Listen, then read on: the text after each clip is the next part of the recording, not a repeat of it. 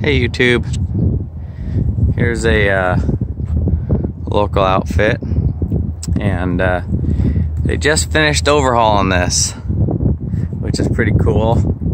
There's the pads and rails right there, and here's the brand new ones.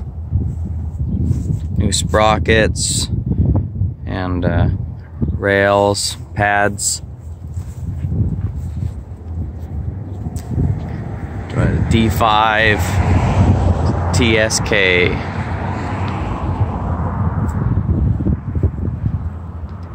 The ESCO swing grapple.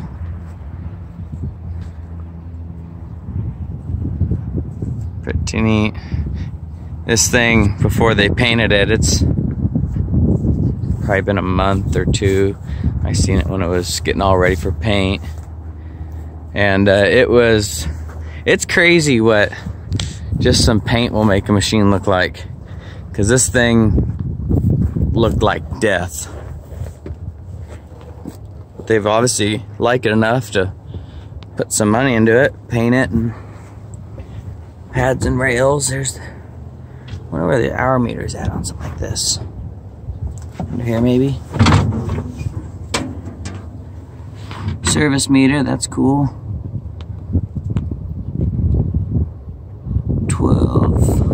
1288. So I wonder if that's the hour meter from when they rebuilt it. I wonder if it's got 1200 hours on it.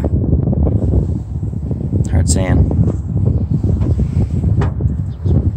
But it looks nice. A little leaky. But it's a heck of a lot nicer than mine.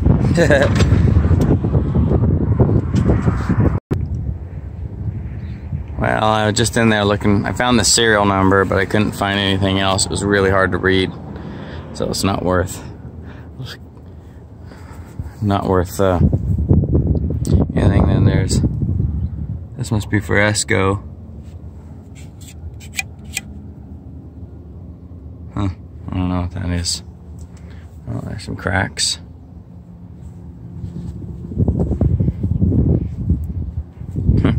A lot of cracks. Like I said, this thing